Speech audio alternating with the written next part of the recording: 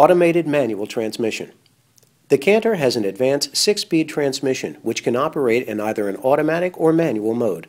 Automatic is the default mode and is indicated in the multi-information display by a letter D above the current gear number.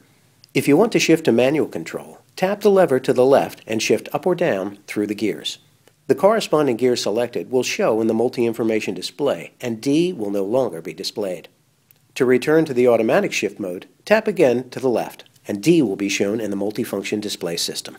To ensure smoother vehicle acceleration and enhanced fuel economy, the transmission will generally start in second gear. If the vehicle is on a grade of 10% or greater, it will start in first gear.